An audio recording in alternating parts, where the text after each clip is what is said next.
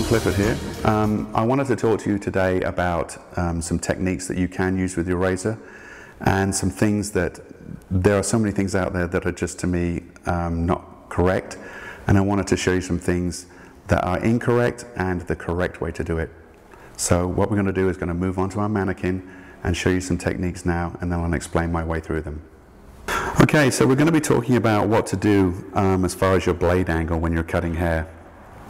There's several different techniques that we can use a feather razor with, but I wanted to dispel some other techniques that some companies are telling you.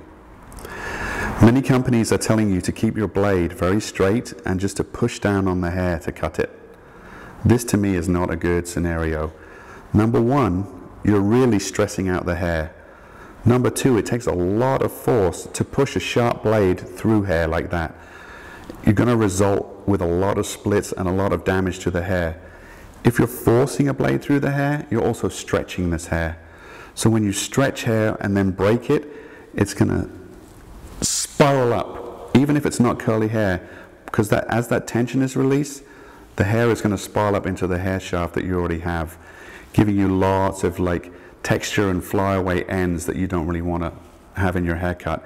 It's going to look like you have a lot of split ends in your hair when you didn't need to. You created them yourself.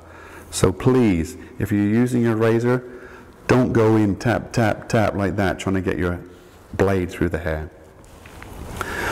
What I like to do is we want to remove hair off the surface first of all. This particular technique, we're going to start with our blade very flat. Right now, as you can see, I'm moving the blade up and down, but there's no hair coming off. That's obviously because the blade isn't touching the surface of the hair. I want to go in baby steps as I start to release this hair. So I'm moving down and I'm slowly increasing my angle on the blade. As you see, the hair is coming off. It's not splitting the hair, it's not stressing the hair, and it's not creating tension and splits and ugly things traveling up the hair that you didn't plan on. That's one way of using the blade flat.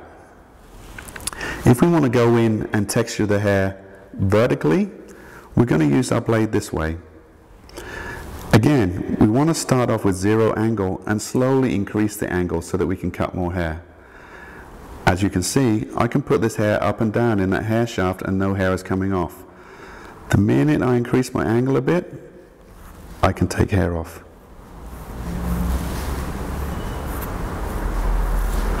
Again, you're texturizing the hair with no damage. Hair is coming off, but very little. You don't have to go completely ballistic to try and razor cut hair. You be very delicate, be very artistic, use your creative side, break up the texture, and don't create damage. Again, I think a mannequin is the best place to start.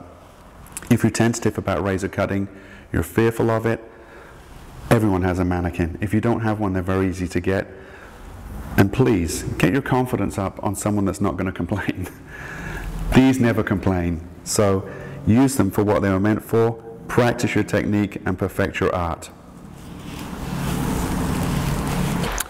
When we're using the blade flat, and we're going through a large section of hair, and we start to cut this way, increasing the angle, what we're doing is we're taking hair off of the outside layer of the hair. So we will remove the outer layers of the hair.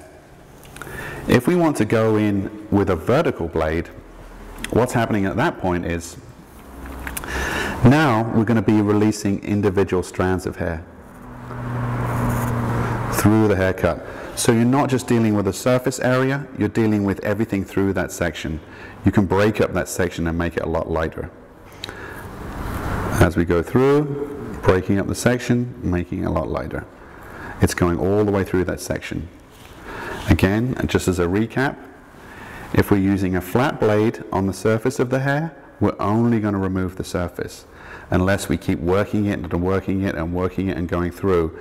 But what will happen if we keep doing it that way is that we will deplete the hair so much that it'll look like very skinny tendrils, and that's not the look we're going to go for. The one thing I recommend you to do if you're very tentative about razor cutting, and it is a very scary thing because you can take too much off too quickly, which I've seen many people do.